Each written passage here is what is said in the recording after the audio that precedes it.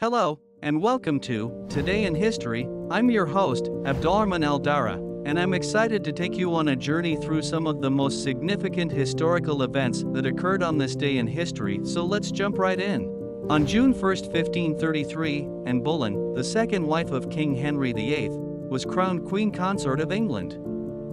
Her coronation marked a significant moment in English history, as it solidified her position as the Queen and signaled a shift in religious and political dynamics during the reign of Henry VIII.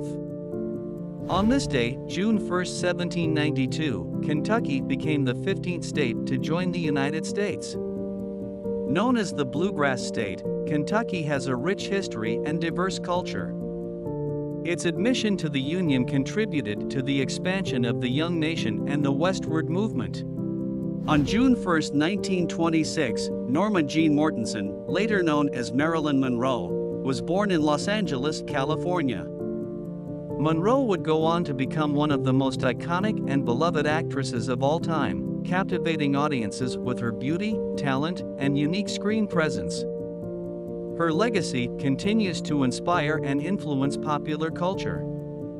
On June 1, 1938, the iconic superhero Superman made his debut in Action Comics issue 1. Created by writer Jerry Siegel and artist Joe Shuster, Superman quickly became a cultural phenomenon, captivating readers with his incredible powers and commitment to justice. The character's enduring popularity has made him a symbol of heroism and a cornerstone of the comic book industry. On this day, June 1, 1946, the United Kingdom introduced the first TV licenses. This system required households to pay a fee in order to receive television broadcasts. The introduction of TV licenses played a significant role in funding the British Broadcasting Corporation, BBC, and supporting the development of the television industry in the UK. On June 1, 1974, a Heimlich maneuver, a life-saving technique for choking victims, was first published by Dr. Henry Heimlich.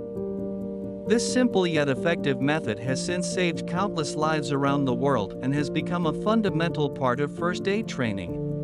On this day, June 1, 1880, the first public telephone booth was installed in New Haven, Connecticut, by the Connecticut Telephone Company. This innovative invention revolutionized communication by providing a private space for individuals to make phone calls in public areas. The telephone booth quickly became an iconic symbol of communication and remained in widespread use until the advent of mobile phones.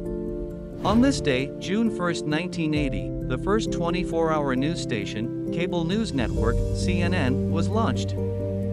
Founded by media mogul Ted Turner, CNN revolutionized the way news was delivered by providing around-the-clock coverage of global events.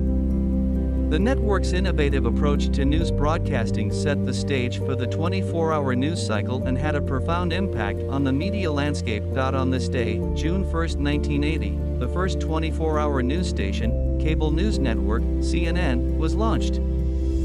Founded by media mogul Ted Turner, CNN revolutionized the way news was delivered by providing around-the-clock coverage of global events.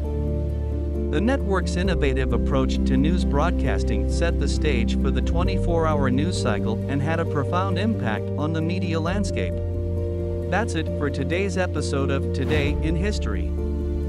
I hope you enjoyed learning about these significant events that took place on this day throughout history.